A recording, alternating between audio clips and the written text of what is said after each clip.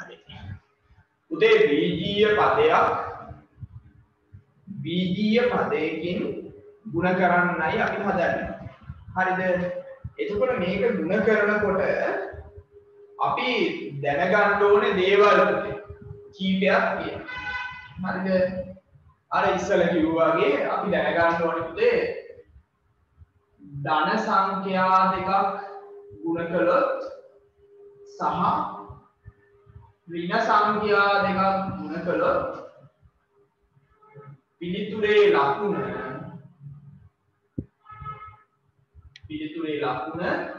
ධන වෙනවා. ඒ වගේම ධනයි ඍණයි හරි ධනයි හරි ගුණ කළොත් පුතේ පිළිතුරේ ලකුණ ඍණ වෙනවා. හරිද? ඔබ ගොඩක් මතක තියෙන්න ඕනේ පුතේ වැඩේ. ඊට පස්සේ අපි බලමු දැන් කොහොමද සුළු කරන්නේ කියලා පුතේ. ඉතින් මේ මාතෘකාව මේ ಗುಣ කිරීම කියලා තියෙන්නේ නේද? ඒකට දෙන්න ප්‍රශ්නයක් තියෙන්නේ හරියනේ. බීජීය පදයකින් ಗುಣ කිරීම. හරි? දැන් අපි බලමු පුතේ උදාහරණයක්. කරන හැටි බලන්න. මේක අපි මීට කලින් ලියලා තියෙනවා. දැන් මට අවශ්‍ය වෙන හින්දා ලිව්වේ ඔයාලට තෝරනම් ලියා ගන්න පුළුවන්. දැන් මම ගන්නවා පුතේ මෙහෙම. A ಗುಣ කිරීම 2B. හරි සරලයි. හරි? අපිට පුළුවන් පුතේ මෙහෙම ලිව්වම දැන් මේක කියනවා A ಗುಣ කිරීම 2 ಗುಣ කිරීම B කියන එක. ඉලක්කම මුලට දාලා ලියන්න. එතකොට හරි. ඉලක්කම මුලට ගන්න. 2යි AB උකුත් මේක සුදු කරන්න දෙයක් ඉතුරු වෙලා නැහැ නේ පුතේ. මම ගන්නවා මෙහෙම. 2යි A ಗುಣ කිරීම 3යි B. අන්න ಗುಣ කරන්න දේවල් තියෙනවා. එක જાතිය පද සුළු කරන්න පුළුවන්. පළවෙනි ගාන නිසා මම මෙහෙම ලියන්නම්. 2 ಗುಣ කිරීම 3 ಗುಣ කිරීම A ಗುಣ කිරීම B. එතකොට එනවා දෙවරක් 3 6යි AB. හරිද? මේවා මාරු වුණාට කමක් නැහැ පුතේ. මේ AB මාරු BA එහෙම මාරු වුණාට කමක් නැහැ. ඉලක්කම මුලින් ලියා ගන්න ඕනේ අපි. චුට්ටක් බලන්න ඉඳලාම ලියමු. තව එකක් මම ගන්නම්කෝ. A ಗುಣ කිරීම ඍණ 2යි B. මේ ඍණ සංඛ්‍යාවන් නිසා තමයි බරහණක් දැම්මේ. හරි? ඒකේ මුකුත් ප්‍රශ්නයක් නැහැ. ඍණ 2 එහෙම්මම තිබ්බා. හරි ඍණ 2 මුලට ගත්තා. A ಗುಣ කිරීම B. ඊළඟට මම ගන්නවා මෙහෙම එකක්.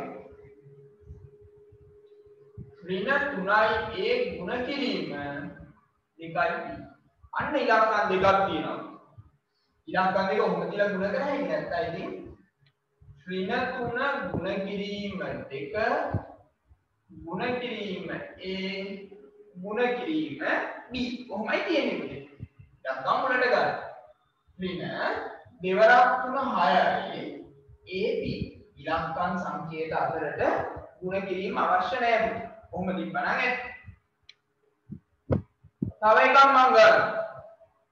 ඊට පස්සේ ඔයාලට දෙනවා.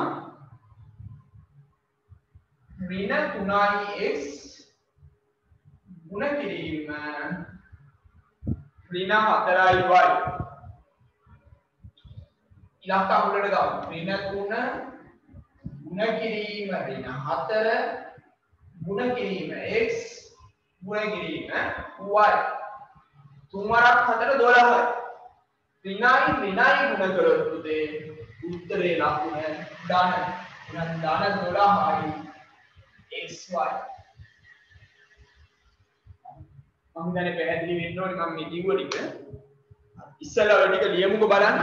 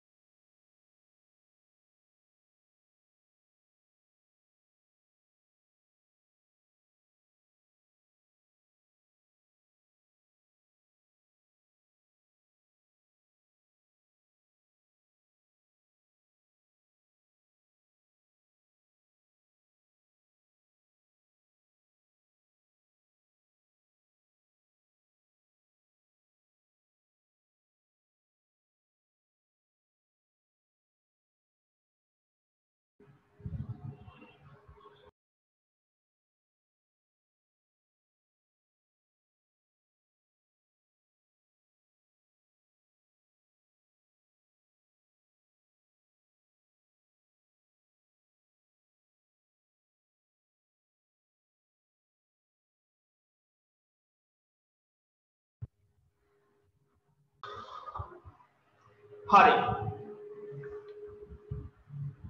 එහෙනම් පුතේ මම තව ගණන් කීපයක් ලියනවා.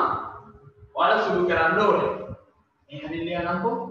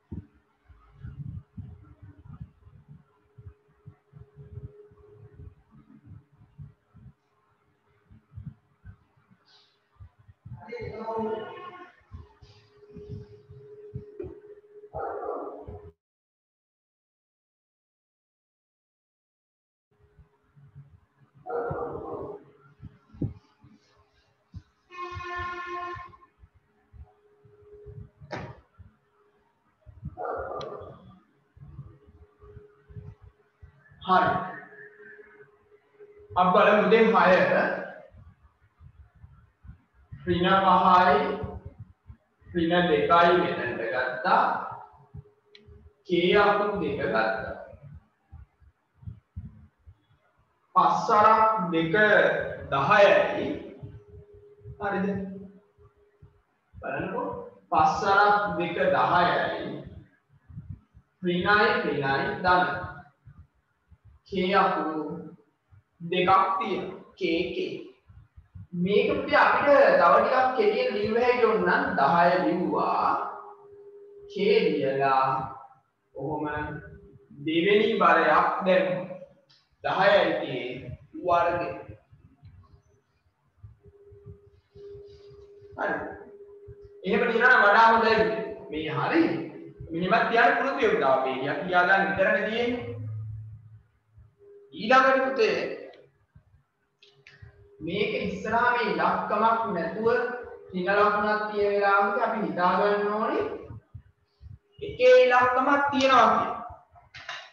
එතකොට මෙතන අපිට ගත්ත හැටි දැන් සමානයි 4 තියෙනවා ඍණ 1 තියෙනවා p තියෙනවා r තියෙනවා 4 තියෙනවා ඍණ 1 තියෙනවා p තියෙනවා r තියෙනවා. හරිද? ඊළඟට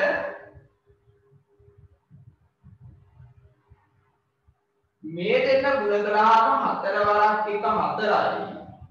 ලකුණ ඍණ p තියෙනවා r තියෙනවා. ඍණ 4යි p r අපි ඔන්න කොහොම වරහණක් ඇතුළේ ලියන්න පුළුවන්කම තියෙනවා පුතේ.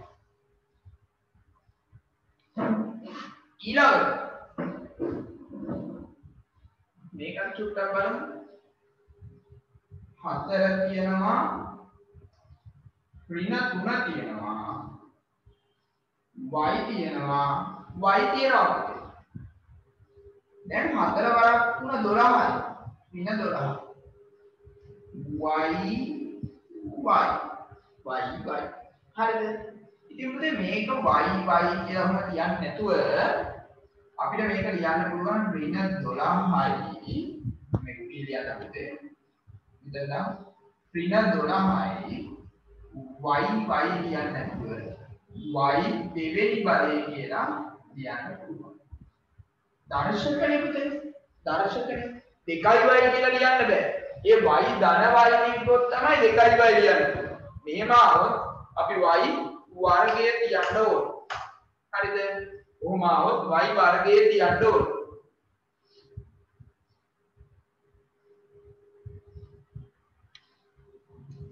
ඊළඟට මෙතන ඉලක්ක මුලට දාන්න හැමෝම දින 4 මුලට ගත්තා. A තියෙනවා, B තියෙනවා, C තියෙනවා, X තියෙනවා.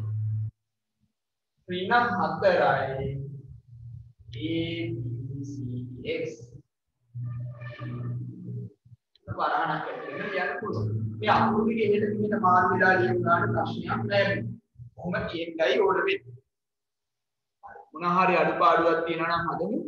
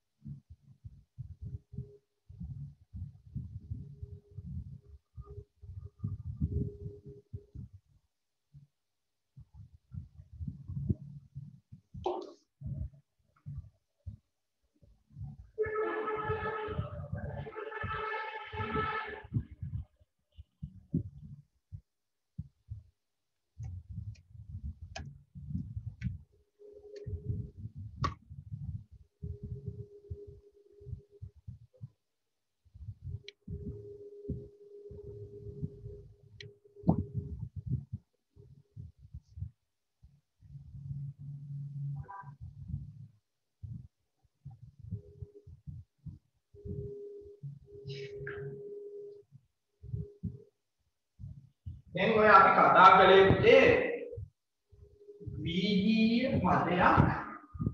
බීජීය පදයකින් ಗುಣ කරන්නේ කොහොමද කියන්නේ.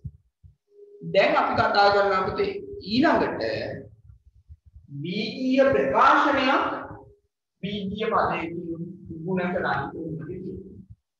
ඒතර අපේ ඊළඟ අනුමාත්‍රකාව පුතේ බීජීය ප්‍රකාශනයක්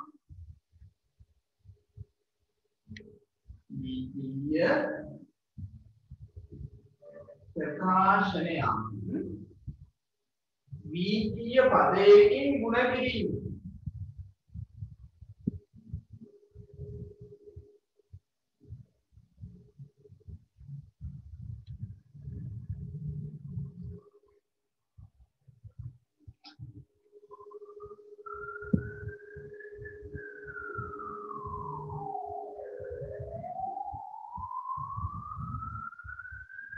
එතකොට මෙතෙන්දී අපි කරන්නේ පුතේ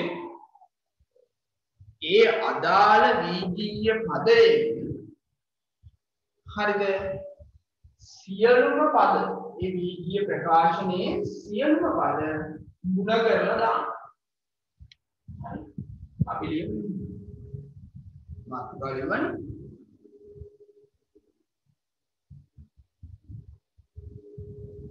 ලියන්නේ නැහැ.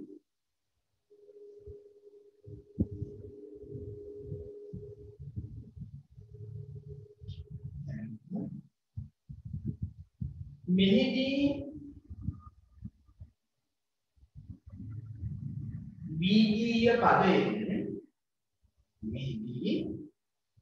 බීජීය පදයෙන්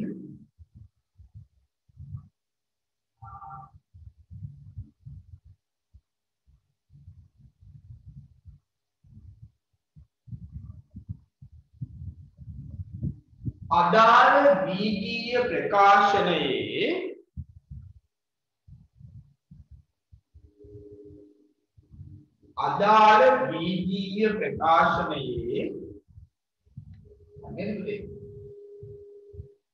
මෙහිදී බීජීය පදයෙන්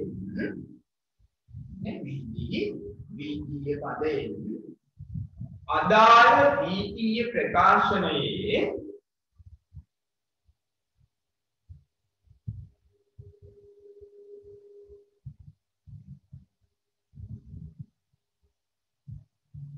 සියලුම පද ගුණ කරනු ලැබේ. සියලුම පද ගුණ කරනු ලැබේ.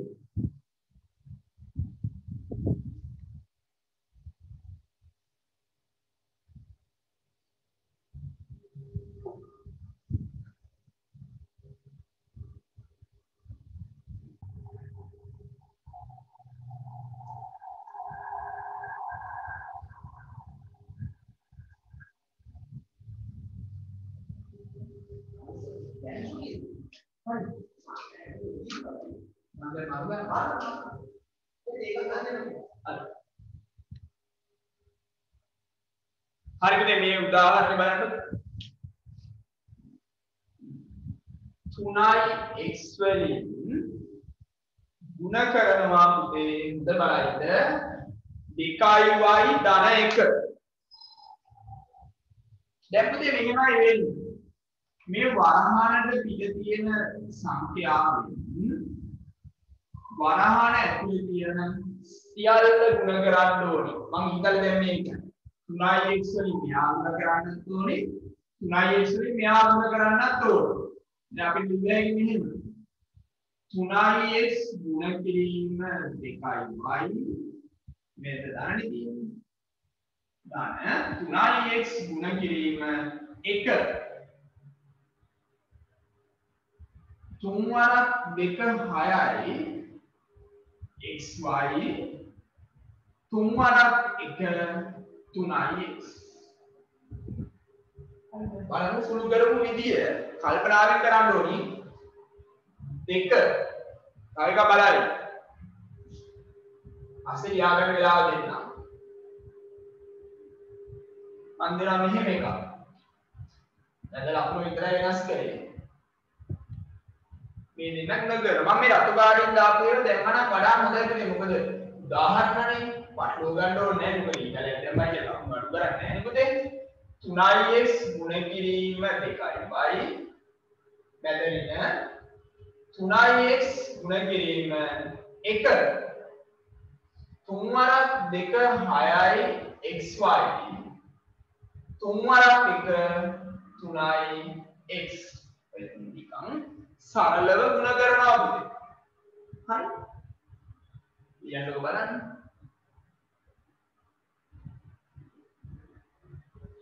ඊට පස්සේ මම කරන ගණන් ටික ලියන්න මෙතනින් 5යි 5 අභ්‍යාසයේ මම මේ කියන ගණන් හදන්න ඕනේ.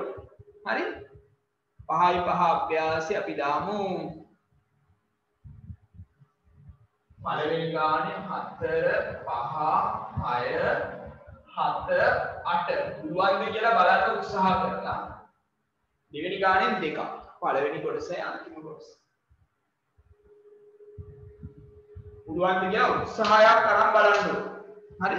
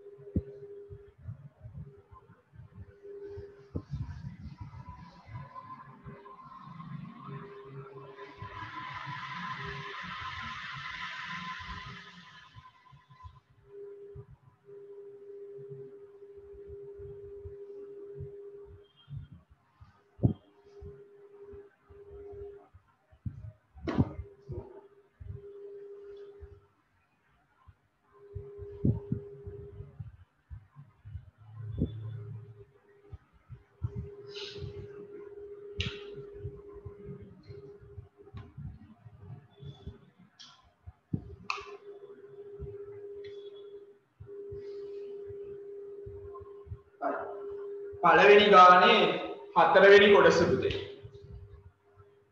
ඍණ 3යි q වැඩි කිරීම 4යි p ධන 8. බලන්න වැඩි කිරීමක් නේ. එතකොට මේකේ මේ දෙන්න ගුණ කළා මේ දෙන්න ගුණ කළා. එතකොට මෙතන වෙන්න ඕන පුතේ ඍණ 3යි q වලින් ගුණ කරනවා 4යි p ඍණ 3යි q වලින් හරිද ඍණ 3යි q වලින් ගුණ කරනවා ධන 8. එහෙමනේ අපි ඍණ සංඛ්‍යාවක් තිබ්බහම ගුණ කරන්නේ නැත්නම් ලකුණ මාර්ගය බලන්න. ඍණ 3යි q වලින් 4යි p ගුණ කළා ඍණ 3යි q වලින් ධන 8 ගුණ කළා. එතකොට ප්‍රශ්නයක් නෑ නේද පුතේ? හරියට එනවනේ. ඊළඟට ලකුණුත් එක්ක කල්පනාවෙන් සුළු කරගන්න. 3 වරක් 4 12යි ඍණ qp අකුරු දෙක මාරුනට කමන්නේ pq ගැටලුවක් නෑ. ඍණයි ධනයි ගුණ කළාම ඍණ 3 වරක් 8 24යි q. හරි. ඊළඟට 5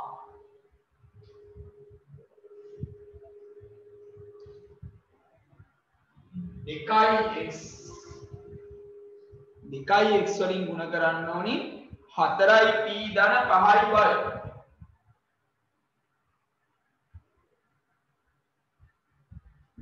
එතකොට වෙන්න ඕනි මේ දෙන්න ගුණ කරගන්න ඕනි මේ දෙන්න ගුණ කරගන්න ඕනි.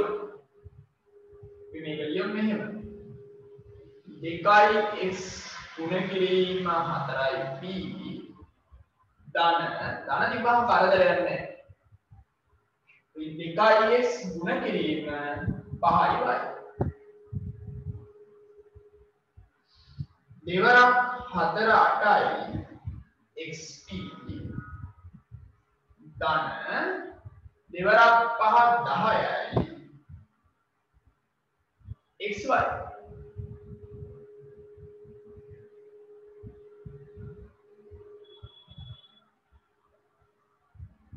හය 2යි p ගුණ කිරීම 4යි p ධන 5යි y.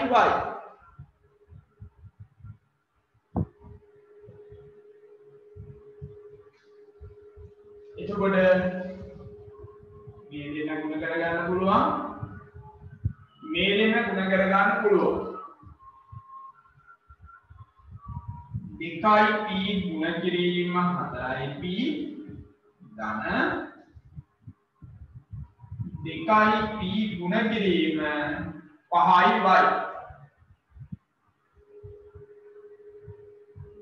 මෙතන දෙවරක් 4 8යි pp කියලා ලියන්න පුළුවන්. pp නිකන් ගැටයි නේද? අපි p වර්ගය කියනවා. ධන දෙවරක් 5 10යි p වර්ග. දැන් ඔයාලයි අපි ලියන්නේ pp කියලා නේද? ඒක කිසි වරදක් නැහැ. pp කියන එක හරි. ප්‍රශ්නයක් නැහැ. ඒ සාමාන්‍ය ලියන විදිය ඔහොම පුතේ. p වර්ගය කියලා. හරි. ඒක pp කියලා නම් අපේ ලියලා ලියන්න. එතකොට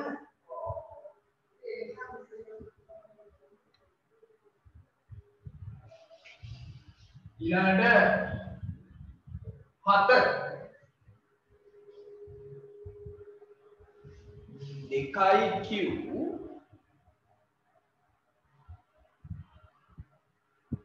වරහන් xq ඍණ ඉසෙල්.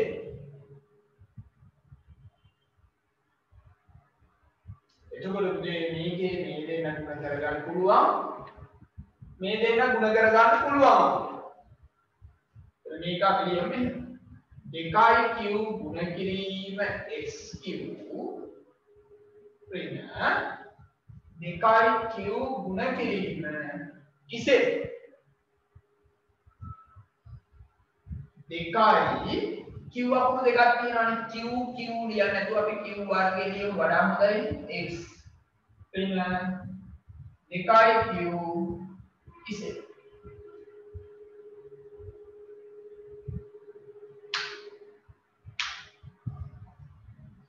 අඩුපාඩුවක් තියෙනවා නම් හදාගමු.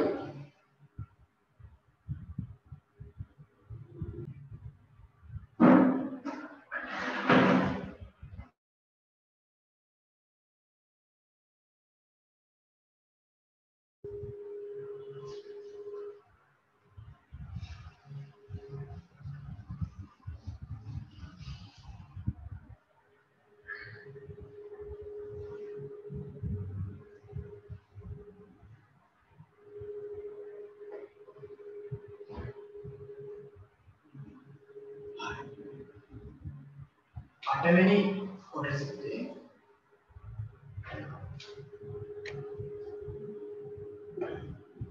අපිට කියනවා මේ ඍණ දෙකයි q ඒ වරහණක් ඇතුළේ තියෙන ඍණ නිසා x ඍණ 4යි zq උච්චර අකුරුවාවක් බය වෙන්න දෙයක් නැහැ. අපි මේ යන සම්මතයේ සුළු කරාම හරියනවා. ඒ ඔයාලගේ හරි අමාරු පාඩමක් මේ කියන්නේ. ඉතින් මේක ටිකක් හදනකොට තේරෙනවා. මේ හරියෙන් කියන පොඩ්ඩක් වෙනස් පාඩමක් තමයි ඇත්තටම මේක. මේක පැන්නට පස්සේ ඔයාලට තේරෙයි මේ පොතේ ඒවා කොච්චර ලේසිද කියලා. එහෙම කියලා ඉතින් මේක නිකන් පාඩින්න බෑනේ හදාගෙන යන්න බෑ. ඒකයි මම මේ ගණන් ගොඩක් හදන්නේ. වැදගත් පාඩමක් මේ. ඍණ දෙකයි q ගුණ කිරීම x මම මේ කියන මූලධර්ම මතක තියාගන්න ඕනේ. ඉස්සරහා ඍණ එකක් නම් ඍණ දෙකයි q වලින් මෙහා වැඩි කළා ආයෙත් මෙතන ඍණ දෙකයි q තියෙන්නේ. ඒකෙන් ආයෙත් ඍණ 4යි zq වැඩි කළා. ඍණ තියනකොට සැලකිලිමත් වෙන්න ඕනේ. ධන තිබ්බහම ගැටලුවක් වෙන්නේ නැහැ. මෙතන ඍණ 2යි qx. මෙතන පුතේ ඍණයි ගුණ කළාම ධන වෙනවා. දෙවරක් 4 8යි. q අකුරු දෙකක් තියෙනවා. ඉසෙත් තියෙනවා.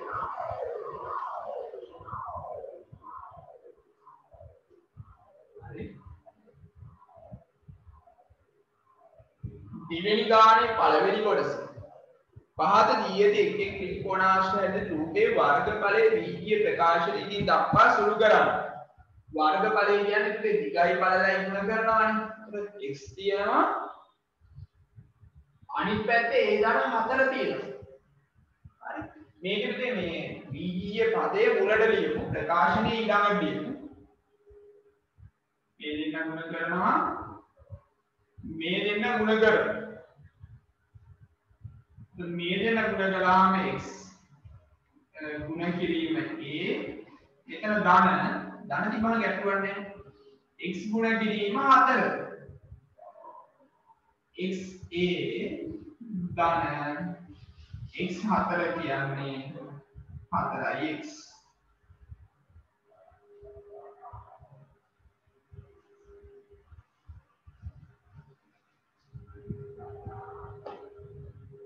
ඊළඟට දෙවෙනි ගානේ 4 වෙනි කොටස පුතේ. ඒකේ පළල 2යි a දිග අපිට දෙනවා 3යි a ධන b. දැන් අපි මේ දෙක ගුණ කරන්න ඕනේ පුතේ. මේ දෙන්න ගුණ කරා මේ දෙන්න ගුණ කරා.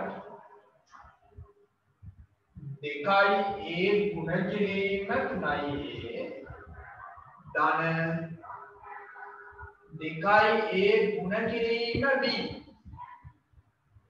දැන් ඉලක්කම් අපිට සුළු කර ගන්න පුළුවන්.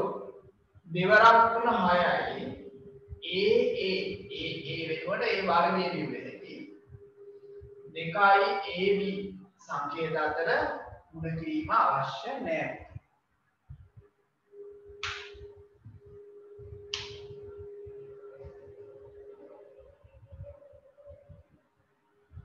හදන්න බලන්න පුතේ වෙනස්කම් තියෙනවා නම් මොන හරි අඩුපාඩු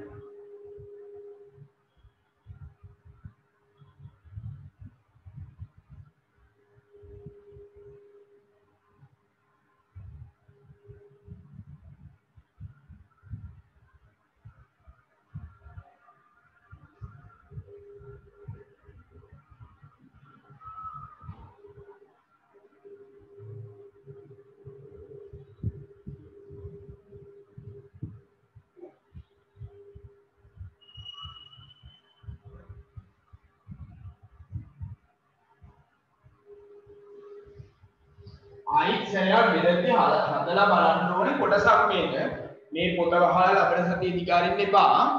මොකද මේක පොඩ්ඩක් බලන්න වෙනවා පුතේ පොඩි වෙනස්කම් තියෙන කොටසක් පේනවනේ. අමාරුයි කියලා අතාරින්න බෑ මේක. කරගෙන යන්න ඕනේ. හරි. අපි එනවා පුතේ අපේ ඊළඟ කොටසට. වීජීය ප්‍රකාශන දෙකක ඓක්‍ය සුළු කිරීම.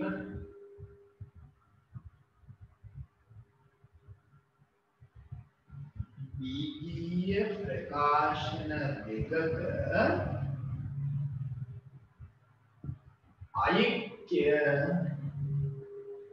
සුළු කිරීම. ඓක්‍ය කියන්නේ එකතු සුළු කිරීම කියලා කියනවා.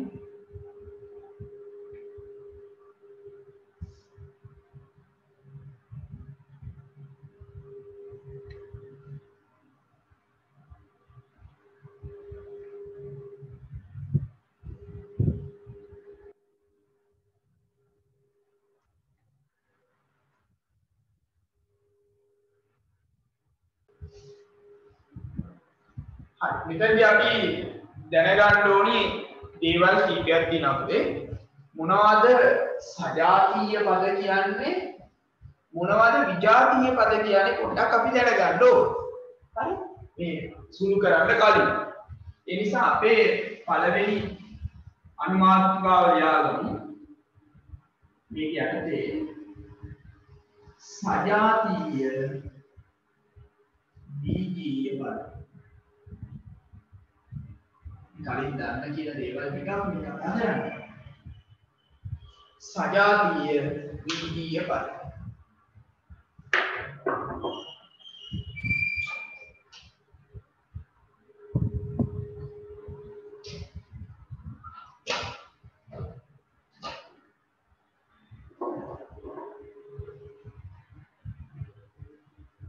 උදේ සජාතීය විජීය පද කියලා කියන්නේ හරි බීජීය කොටස සමාන පද.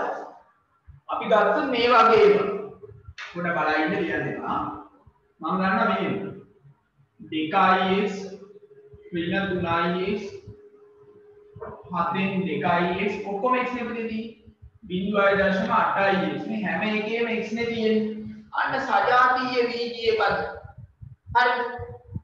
එතකොට මම ගන්නවා මෙහෙම එකක් 10යි PQ ඍණ 8යි PQ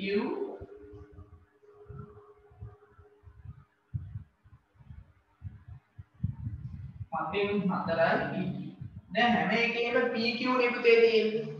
හැම එකේම PQ තියෙනවා කියන්නේ මේකත් සජාතීය පද. එක ජාතිය පද. විජීය කොටස සමානයි.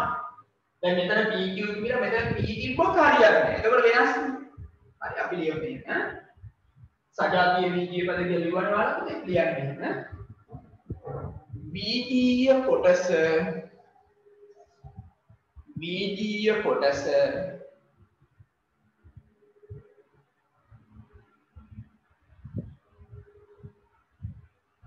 සමාන වෙන පද. විජීය කොටස සමාන වෙන පද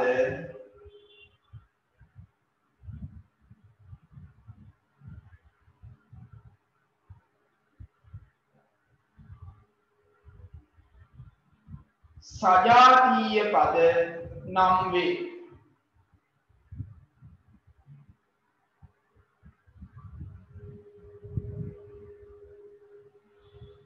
සමාන පද සජාතීය පද නම් වේ.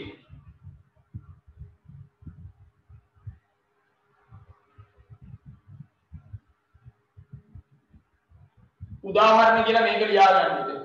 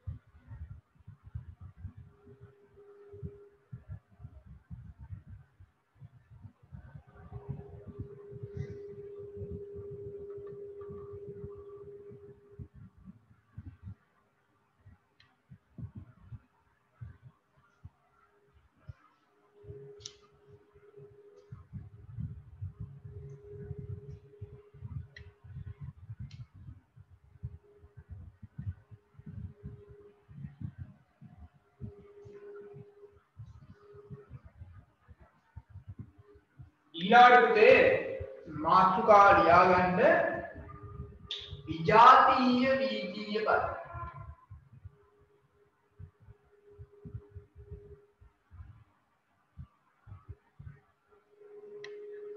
ලියා ගන්න විජාතීය වීජීය පද.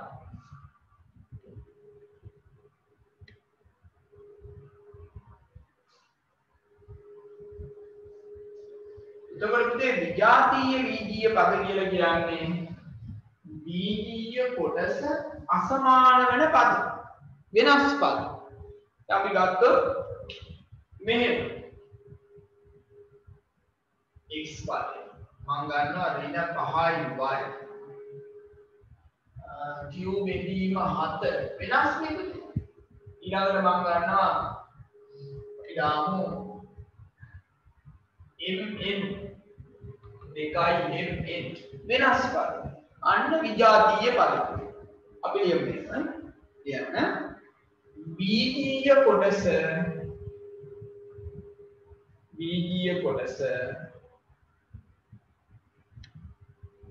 අසමාන වෙන පද. වීජීය කොටස අසමාන වෙන පද විජාතීය පද නම් වේ. වීජීය කොටස අසමාන වෙන පද විජාතීය පද නම් වේ. උදාහරණ කියලා මේක ලියා ගන්න.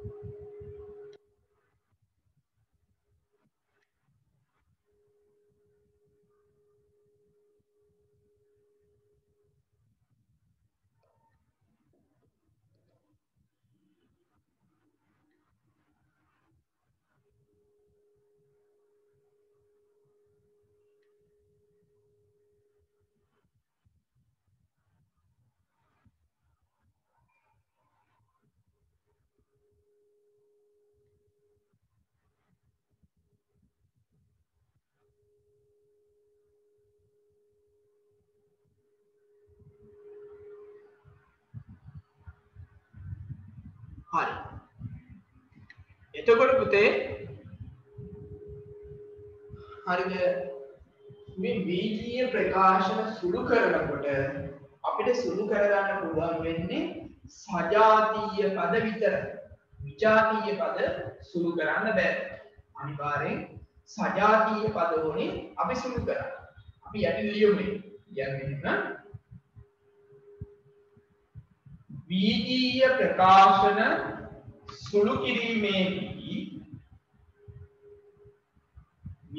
ප්‍රකාශන සුළු කිරීමේදී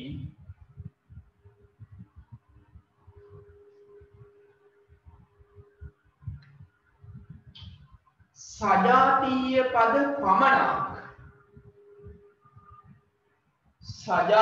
පද පමණක් සුළු කළ හැක. සජාතීය පද පමණක් සුළු කළ හැක.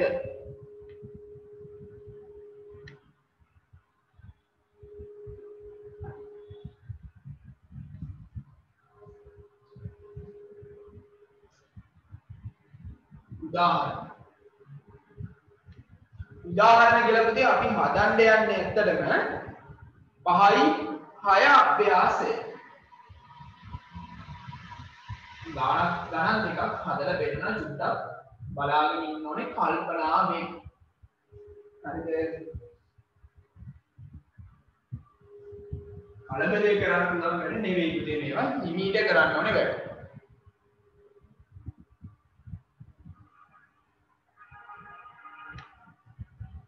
තුනයි a ධන 5යි b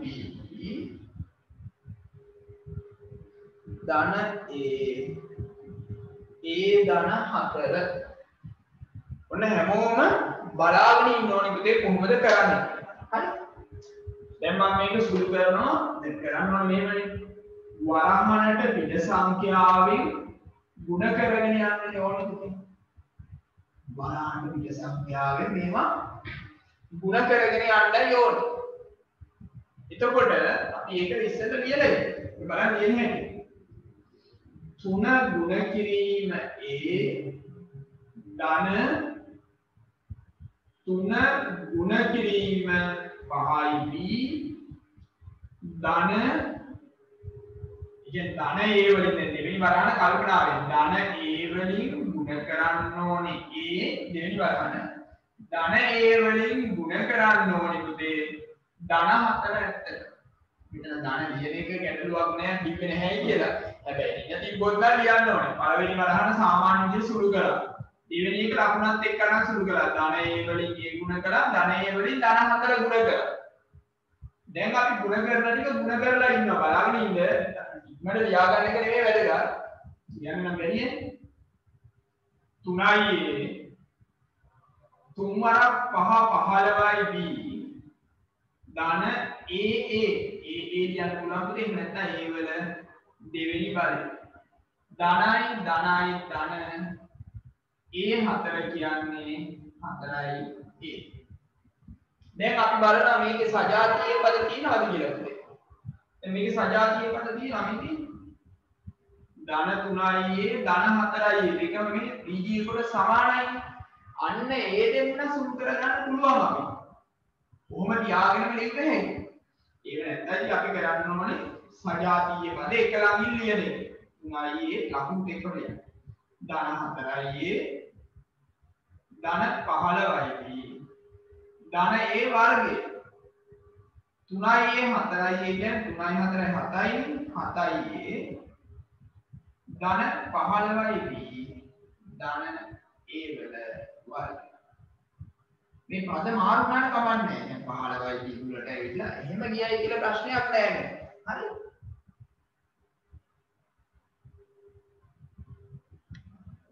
දැන් හදන්න බලන්න.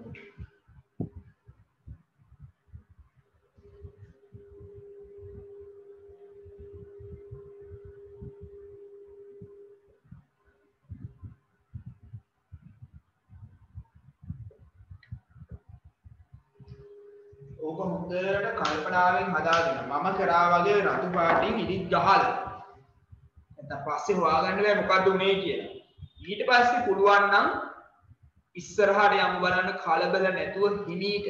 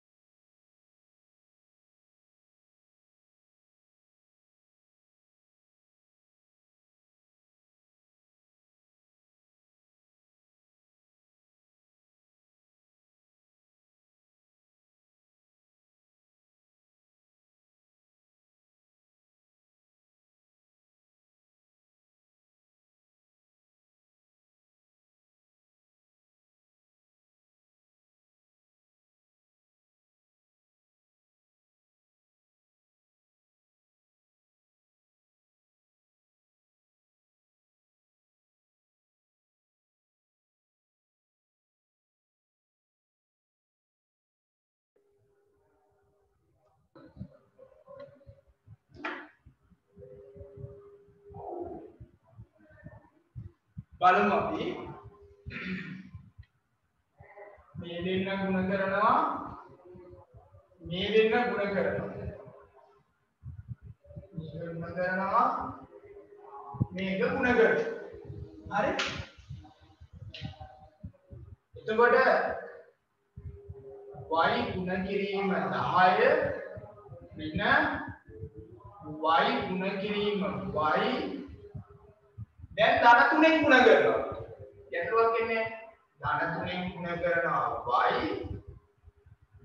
ධන 3ෙන් ගුණ කරනවා ඍණ 2 මේක ඉගෙන ගන්න මෙයා කියන විදිය ඉස්සරහට කකුල මේ දෙවිලි බලහන ඕම නිකුවම වරදින්නේ නැහැ පුතේ y 10 කියන්නේ 10යි y ගුණ කිරීම y කියන්නේ y වර්ගය 3යි y ධනයි ඍණයි ඍණ 3 වරක් 2 6යි දැන් එක જાතිය පද එක ළඟට ගමු y පද ටික ගන්න යන්නේ මෙතන තියෙනවා 10යි y මෙතන තියෙනවා අපේ ධන 3යි y තව තියෙනවා ඍණ y වර්ගය ඍණ 6ක්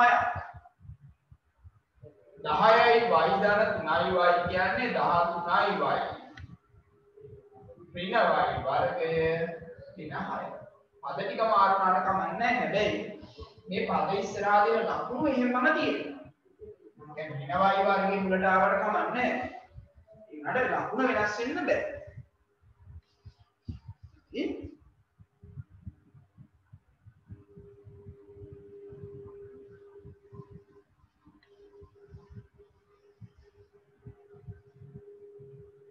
බලමු පුතේ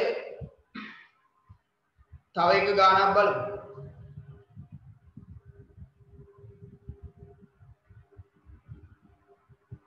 තව එක මම කියන්නම්කෝ 2යි 8යි ඍණ y ධන 3යි 5යි ඍණ 12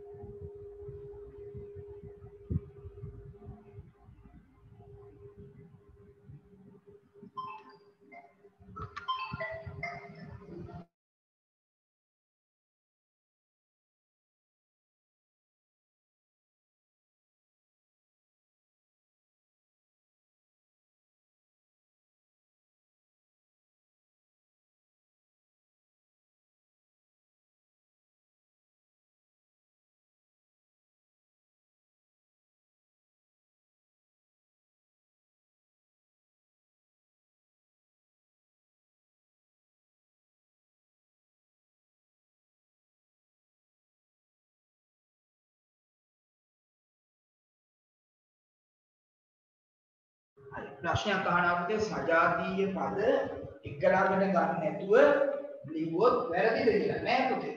මේම තියාගෙන මේ පිළිලි නැතුව මේ උත්තරේ ලියන්න පුළුවන්. කිසි ගැටලුවක් නෑ. මම එක ළඟට ගත්තේ ඔයාලට වරදී කියලා හිතන්න. හරිද?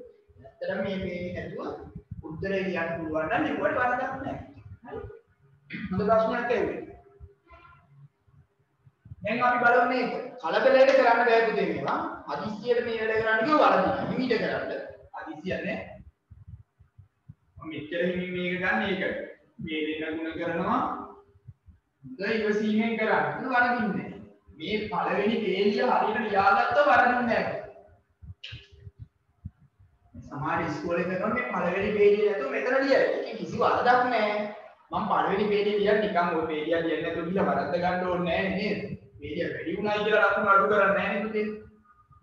දෙක ගුණ කිරීම 8යි එහෙනම් කියන විදිහ ඍණ දෙක ගුණ කිරීම 5යි t දෙවෙනි වරහන ඉස්සරහා ලකුණේ මේ ඉස්සරහා ගාන ලකුණකුත් තියෙනවනේ ලකුණේම ගුණ කරනවා ධන 3ෙන් ගුණ කරනවා 5යි ධන 3ෙන් ගුණ කරනවා ඍණ 12 දැන් අපිට මෙහෙම යන්න පුළුවන් දෙවරක් 8 16යි දෙවරක් 5 10යි b 3 වරක් 5 15යි ධනයි ඍණයි ඍණ 3 වරක් 12 36. දැන් එක જાතිය පද මම එක ළඟට ගන්නවා. එතකොට වරදින කෙනෙක් කිව්ව වරදින්නේ නැහැ. 16යි ධන 15යි ඍණ 10යි ඍණ 36. 16යි 15යි එකතු කරාම 31 නේද? 31යි ඍණ 10යි ඍණ 36.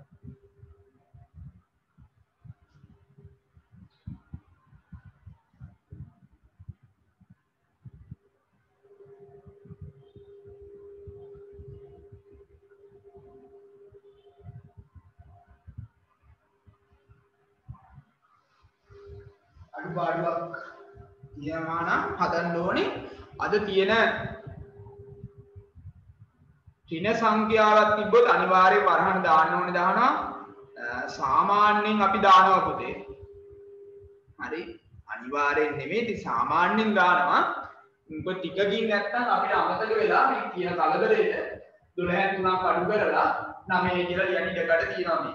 ඔබ සදිස්ස සංඛ්‍යාවනේ. සදිස්ස සංඛ්‍යාවල නීතිය වරහණක් ඇතුලේ ලියන එක. සම්මතය. ඒකයි අපි එහෙම කරන්නේ. හරි. අහන්න අන්න ඒ වගේ ප්‍රශ්න පුතේ තියෙන ඒවා අහන්න.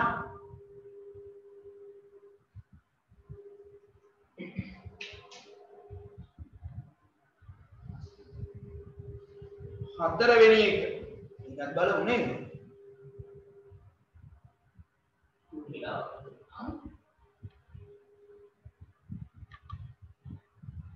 ඉස්සරහට පොඩි වෙනසක් තියෙනවා.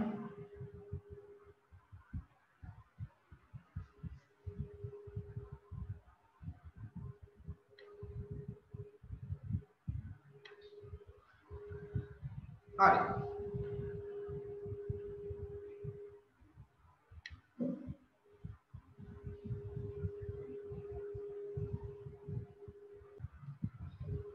මෙතන පුතේ ප්‍රශ්නයක් තියෙනවා සමහර අයට මෙතන දැන් මොකද උනේ කියලා.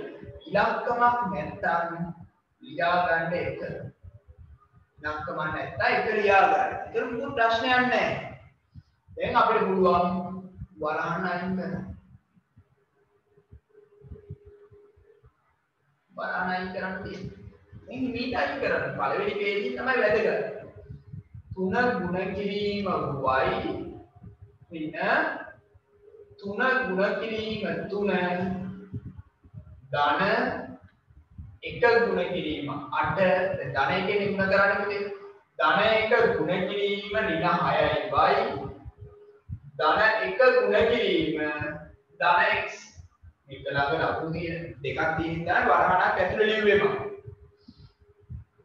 3යි 3 වරක් 3 9යි 8 වරක් 1 8යි ධනයි ඍණයි ඍණ එක් වරක් 6 6යි ධනයි ධන 1යි x දැන් අපිට පුළුවන් සජාතීය පද සුළු කරන්න මම එක ළඟ ලියනවා කොයි එකටද හොඳේ 3යි මෙයත් එක්ක යන්න ඕනේ මෙයානේ පුතේ ඍණ 6යි ලකුණත් එක්කම ළඟට ගේන්නේ ඍණ 9 ඍණ 8 sorry ධන 8 ධන 1යි x x තියෙන හින්දා එක ලිව්ව නැතා කියලා ප්‍රශ්නයක් නැහැ ධනයි ඍණයි නම් අඩු කරන්න ඕනේ ලොකු ගාණෙන් පොඩි ගාණ 6යි වලින් 3යි අඩු කළාම එනවා 3යි ලොකු ගාණේ ලකුණ වේද 9න් 8ක් ගියාම 1යි ලොකු ගාණේ ලකුණ නෙවෙයි ධන x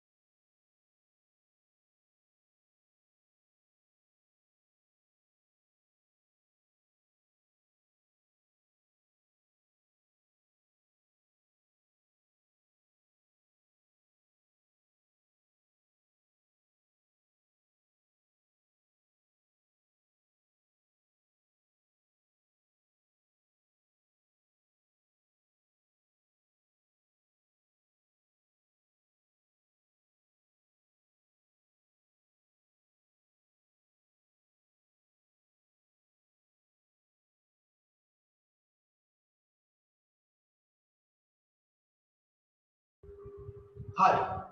ඔන්න එහෙනම් මම ගාන හදන්න යනවා.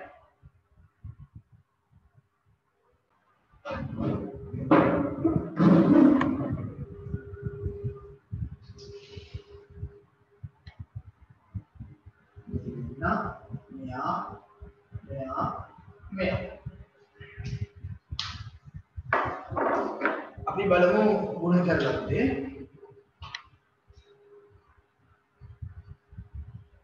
ගුණ කිරීමේ වින A ගුණ කිරීම දෙකයි දැන් ධන B වලින් වැඩි කරමු. ධන B වැඩි කිරීම B ධන B වැඩි කිරීම ධන දෙකයි ධන ලකුණ දැන්නේ නැහැ කියලා වෙනසක් වෙන්නේ නැහැ ගන්න. හැබැයි දෙන ලකුණ දාන්න කිව්වා. ධන B වැඩි කිරීම ඍණ C. එතකොට A ගුණ කිරීමේ කියන්නේ A වල වර්ගය ඉලක්කම මුලට දාලා ලියන්න කියන්නේ එතකොට 2AB B ගුණ කිරීම B කියන්නේ BB නම් තමයි B වර්ගය කියලා ලියමු අපි ධනයි ධන දෙකේ ඉලක්ක මුලට දාමු BA මම AB කියලා ලියනවා ABC AB ඉවරට දිනේ පුතේ ධනයි ඍණ BC सामान्य මේවා අකුරු ගොඩක් තියෙනකොට ඉංග්‍රීසි ඕඩි අකුරු කියන පිළිවෙලට කියන එක තමයි කරන්නේ. එහෙම වරද්දලා ලිව්වයි කියලා මාරු කරලා කියලා ලකුණු අඩු කරන්නේ නැහැ.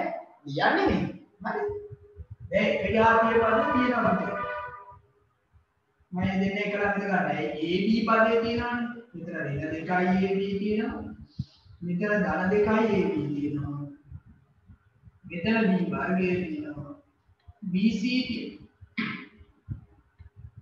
ධන දෙකයි AB ඍණ දෙකයි AB කැපිලා යනවා. A වර්ගය ධන B වර්ගය BC බිඳුවයි AB කියලා ලියන්න ඕනේ නැහැ පුතේ. බිඳුවයි AB කියන්නේ AB බිඳුවේ වැඩි කරනවා කියලානේ. එතකොට පුතේ ඒක ආයි කැපිලා යනවා. තේරුමක් නැහැ නේද? මේ ගන්න ටික අපේ සතියේ වෙන්න කලින් නැවත වතාවක් තනියෙන් හදන්න ඕනේ. යම අවුරුද්දෙම මේ පාඩම කරනකොට මම කියන කතාවක් මේ. එතකොට තව එක ගානක් ඉතුරු වෙන්නේ. අපි ඒක අත්දැකීම.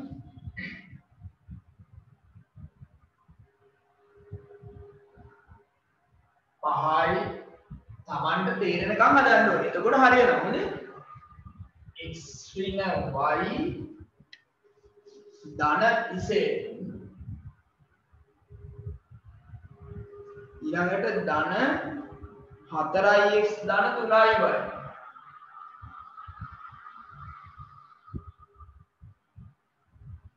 එතකොට මෙතනත් ඕකම තමයි වෙන්නේ පුතේ. මෙතන ඉස්සරහට එකේ ඉලක්කම තියනවා කියලා හිතාගෙන වරහන් අයින් කරලා මේ ටික අයින් කරනවා. උඩ පුරුදු වෙනකොට ඔයාලට හිතෙන්ම අයින් කරන්න පුළුවන්. අපි 9 ශේෂ්ඨ මේවා හිතෙන්ම අයින් කරමු. දැන් අයින් කරලා පුරුදු කරමු. පහ ගුණ කිරීම x මෙතන ඍණ පහ ගුණ කිරීම y ධන පහ ගුණ කිරීම z. දැන් ධන එකෙන් ගුණ කරා. ධන එක ගුණ කිරීම 4x ධන එක ගුණ කිරීම ධන 3y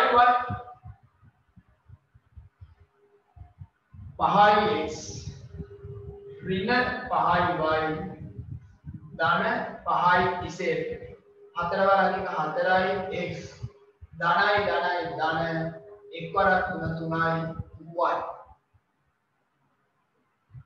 දැන් එක જાතියව එක ළඟට ගමු. මේ දෙන්න ගන්නම් 5x ධන 4x ඊයර y පරිදි ගන්න. ඍණ 5y ධන 3y ධන 5y z 5x ධන 4x කියන්නේ 5 4 9x 5y වලින් 3y ගියාම 2y ලොකු ගානේ ලකුණක් වෙයි. ධන 5යි 20.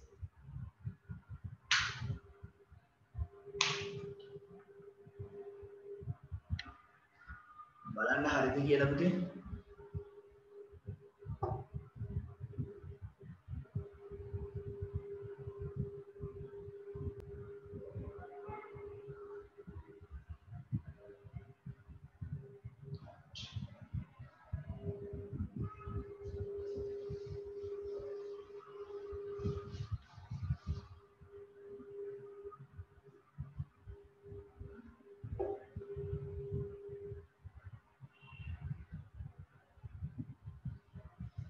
ඔක හදාගන්න ඊට පස්සේ තව චුට්ටක් තියෙනවා අපිට කතා කරන්න ගානක් එකක්.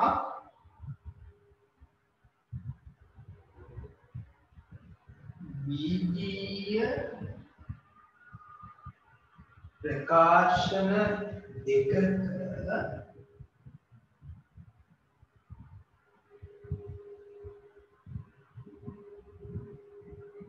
අන්තරය සුළු කිරීම. විද්‍යීය ප්‍රකාශන දෙකක අන්තරය සුළු කිරීම.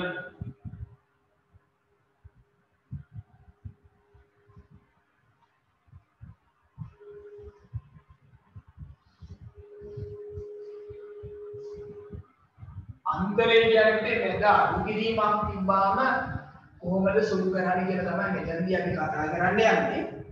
ඉස්සෙල්ලා විදියම තමයි. මේ වැඩේ හරියට තේරුණා නම් මේක හරි ලේසි පුතේ. අපි බලමු ගානක් දෙකක් හදන්න.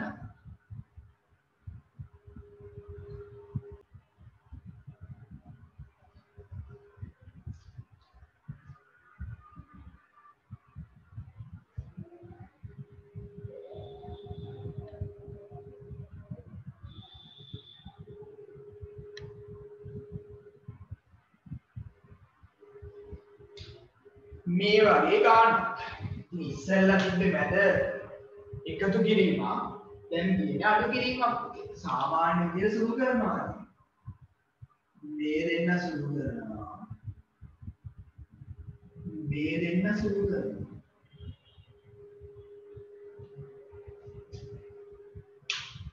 එතකොට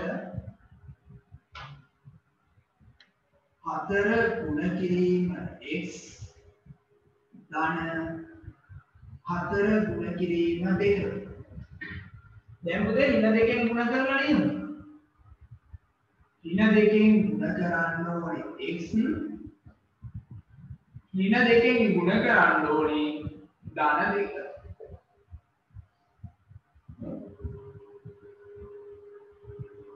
හතරයි x ධන 4 වරක් 2 8යි. ඍණ 2යි x ඍණයි ධනයි ඍණ දෙවරක් 2 4. දැන් සජාතීය පද එක ළඟට ගේමු. ධන 4යි x ඍණ 2යි x ධන 8 ඍණ 4. 4යි x වලින් 2යි x ගියාම 2යි x 8න් 4ක් ගියාම 4. ඉස්සෙල්ලා විදියම තමයි පුතේ. වෙනස කර තියෙන්නේ මැද ඍණ තියෙන එක.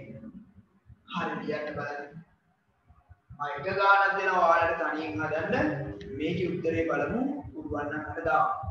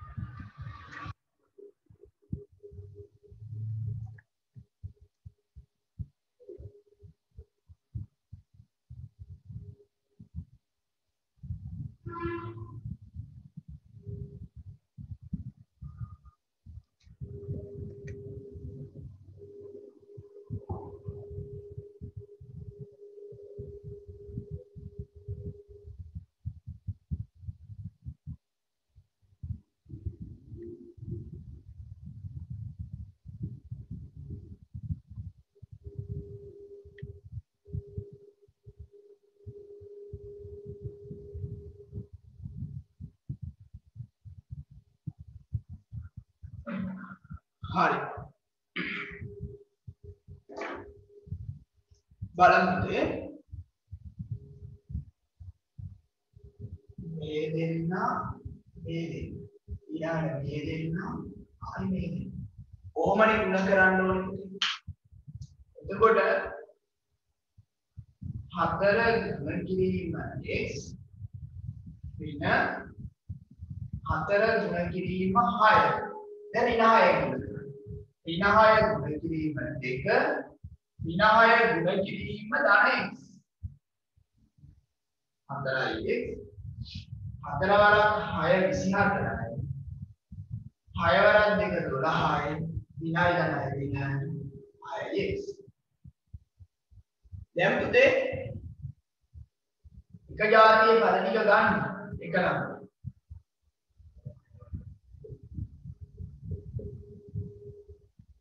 ධනයි විනයි. ඉතින් අපි අලු කරන්න ඕනේ 6න් 4ක් ගියාම 2යි x ලොකු ගානක් නම දෙකම ඍණනම් අපි එකතු කරන්න ඕනේ. දෙකම ධන නම් එකතු කළා නම් දැන් දෙකම ඍණ ඒක එකතු කරමු. 36යි ලකුණ ඍණමයි. ඍණයි ධන වෙන්නේ ගුණ කරොත් හරි බෙදුවොත් හරි මුදේ නැත්තම් වෙනස් වෙන්නේ නැහැ ලකුණ. අනුපාත වලදී උදේ චුට්ටක් වෙනස් විදිහේ පාඩමක් වේදවනේ. අමාරුවෙන් තමයි අපි ඉස්සරහට යන්නේ. හරි. ඉතින් මම විශේෂ ගෙදර වැඩ මුකුත් දෙන්නේ නැහැ. ඔයාලට තියෙන ගෙදර වැඩේ තමයි ලබනස කියන කලින් මේ ටික තමන්ට පුළුවන් වදාවක් කරලා තමන්ට තනියෙන් කරන්න පුළුවන් වෙනකම්ම කරන්න ඕනේ. පොළ කෑල්ලක් අරගෙන ඊට විතර පොදු වෙන්නේ. හරිද? එහෙම කරලා මේ ටික පුළුවන් කරගන්න. ඉතින් මේ ටික පුළුවන් කරගන්න එතනින් එහාට අපි ඊළඟ දවසේ කතා කරමු. ඒ නිසා මේ ගෙදර වැඩේ මතකෙතු කරන්න විශේෂ වැඩක් නෑ. මේක තමයි ගෙදර වැඩේ. හරිද? නැත්තම් මේ පොඩක් අපහැදිලි පාඩමනේ මම ඉන්නේ හැම පාඩමකටම කියන්නේ මේ ඊළඟට තියෙන ඝන වස්තු පාඩමේදී මම එහෙම කියන්නේ. එක බාරක් කරලා වැඩි ඉවරයි අපිට ඔක්කොම තේරෙනවා කිසි ප්‍රශ්නයක් නැහැ. මේ ගාන හදාගන්න. මේක එහෙම බෑ. උඩක් හදන්න වෙනවා. එහෙමනම් ඔය ටික හදාගෙන අදට අපි අවසන් කරමු පුතේ.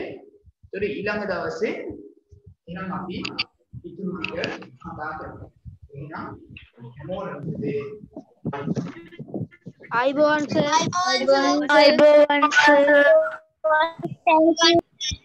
Thank you, sir.